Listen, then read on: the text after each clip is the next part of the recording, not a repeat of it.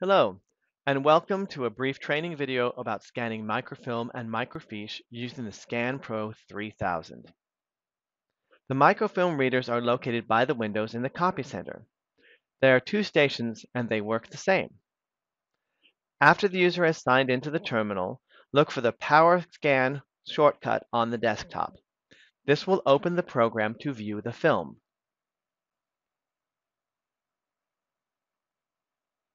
Select the media that is being viewed. Most common forms you will see are 35mm roll film or negative fiche. We're going to start with a 35mm roll film. Now that the program is started, you can load the film. Instructions for using the ScanPro are kept in a printed manual that lives on the desk next to the machine. Now we're ready to load our film. Gently pull the tray towards you until the top glass automatically lifts. Load the reel of microfilm on the left side of the machine with the film going clockwise. Thread the film under the roller on the left, across the glass, under the roller on the right, and up to the take-up reel, which takes up the film as you advance. Gently slip the end of the film into the center of the wheel and manually turn the take-up reel a few times clockwise to take up the slack. I like to advance until the title information or the first image is roughly in the center of the glass. Then push the tray back into position. Manipulate the tray and the reel until the film is visible on the screen. Click on the Adjust tab for options to refine the image. You may need to rotate the image 90 degrees, as I do here.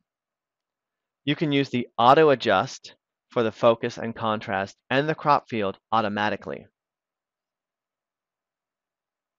You may also want to adjust brightness or zoom in to customize the view. The forward and backward buttons below the view screen advance the reel to find later pages. Hold it down for fast scrolling or tap gently to move in small increments. Find the correct page and make some adjustments. There are two scan modes and two drives to choose from. Single page scan will scan one page and create a unique file for each page. Multi-page scan will scan one page at a time and add each file to the same PDF until it is finished. Drive 1 will save files to the My Scans folder on the PC desktop. Drive 2 will save to a USB flash drive if the user has brought one. Let's start by scanning a single page. Click Single Page and then the destination drive. Type a name for the file and save. Now let's try a multi-page scan. Name the file and click Save. A second dialog box will appear. I'm going to drag it to the top so I can see better. Click Add Scan to add a page to the file, then advance to the next page that you want. Adjust the view and click Add Scan to continue. Notice the page count shows in the dialog box.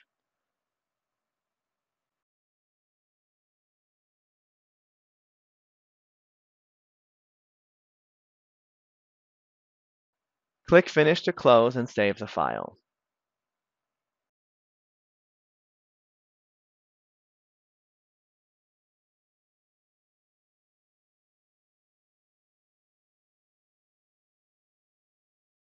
To unload the film, there's a button next to the navigation options. Hover over the button to see rewinding instructions. Gently pull out the tray until the glass slide lifts, then double-click that button to rewind the film.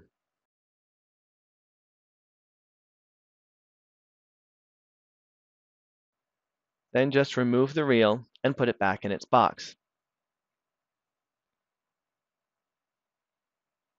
Next, we will load a microfiche. On the PC, click the Film selection and place the film into the tray under the glass, face down, and gently push the tray in until the first image appears on the screen.